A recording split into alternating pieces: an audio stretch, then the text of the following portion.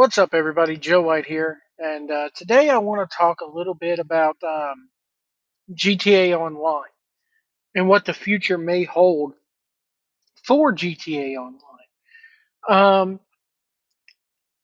a while back, GTA 6 was known as Project Americas, and there was a wild rumor going around that it's going to feature South America and North America, and all the states in between, and you're going to get to travel the road.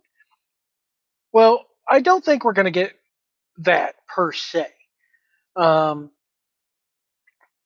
Not with GTA 6 anyway. Now with GTA Online, everybody's saying, "Oh, it's GTA Online 2, GTA Online 2." I don't think there's even going to be a GTA Online 2. Hear me out on this. There are games like World of Warcraft, EverQuest. Is that even still a thing? Um, Dungeons and Dragons Online. Is that even still a thing? Most notably, Final Fantasy 14 now. And every year or so, or a couple years or so, they come out with an expansion. Um, you pay, or you don't have to pay a certain amount of money if you're already subscribed to the service on these things. But once you reach a certain level, you may have to pay some like $15 or something like that. But you get the expansion, and it's a whole new world with all new missions and all new quests and all new weapons and maybe even a new character that you could play as and everything like that. This is what I think they're going to do with Grand Theft Auto Online. It's not going to happen right away. It's definitely not going to happen right away. I'm going to tell you right now, Grand Theft Auto Online did not launch, I want to say, until about maybe 2 or 3 months after Grand Theft Auto 5 launched. So, given that buffer and given that track record, here's what I think will happen. One day, once Grand Theft Auto 6 releases, Rockstar is going to announce the GTA Online Vice City expansion pack.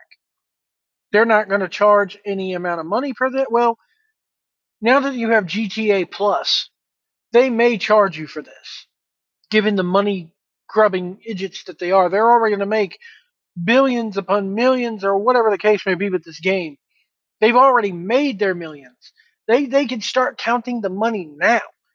Um, Provided that it doesn't go too woke and doesn't upset a ton of people.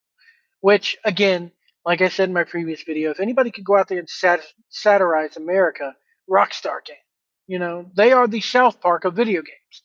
But what I think will happen, getting back to GTA Online, is they're going to set up the Vice City version of online as an expansion pack. Um, and what I think will happen is once you do some certain things and finish up whatever you need to do in GTA Online in Los Santos, because let's face it, Los Santos is not going away. That game is still printing money. That game is still making them hundreds of thousands, if not millions of dollars. So why would they want to get rid of it? Why would they want to scrap it entirely just because GTA 6 is coming out and just because they have a new city created? It's an online game. So you're basically, with the exception of a few things, a few data points, you're streaming the game. Much like World of Warcraft, yes, you have to install it, but then the majority of the game is online. So here's what I think will happen. Getting back to this, I think that you're going to start off GTA Online in Los Santos. If you're a new player to the game or even an old player, you're still going to start off in Los Santos. And one day down in Los Santos International Airport, a little airplane icon is going to appear. And no, that's not for flight school. You will have to pay a certain amount of in game currency, and you can book a flight cross country to Vice City. Yes, I think they're going to give us both, and you can fly back and forth between the two. And it kind of like Rockstar has the ability to do this. They got more money than God. They can create more server space for this. So I think that you fly to Vice City, and now you have an entirely new area to play. And then you could fly back to Los Santos and visit your apartment there and visit your stuff there. This is what I think will happen. You're going to get, it's going to be like a whole new world. And then maybe a couple years down the line, they add Liberty City from Grand Theft Auto 4 to the mix. They update the map of Grand Theft Auto 4 and they add that to the mix. This does a few things. One, it creates more money from Rockstar because you're going to want to buy those shark cards. The little kids are going to beg their mommy and daddy for the shark cards so that they can have an empire all over America. Again, Project America. So, also, you can invite the voice actors for Trevor, Michael, Franklin, Lester back. They've already done some work with Franklin and everything in GTA Online, updating that. It opens the potential to get the voice actor who played Nico Bellic to come back and play. Maybe you can interact with Nico in the or Roman in this in Vice City.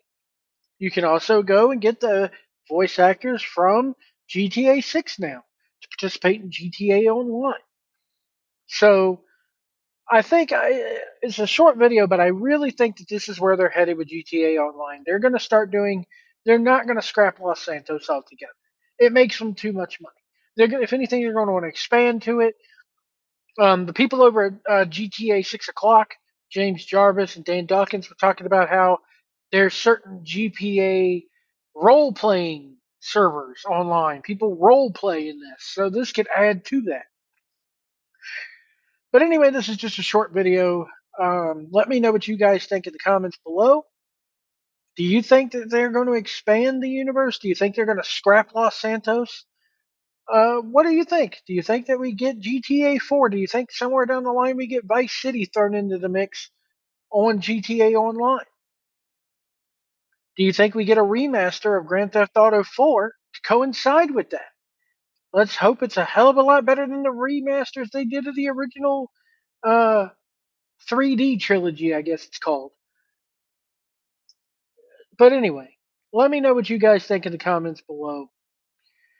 I'm going to go chill out and watch the Game Awards. The Game Awards are tonight. They're about an hour away as I'm recording this. So I'm going to go chill out, eat some food, and watch the Game Awards. Continue on with my merry way. But let me know what you think in the comments below. It's the future for GTA Online.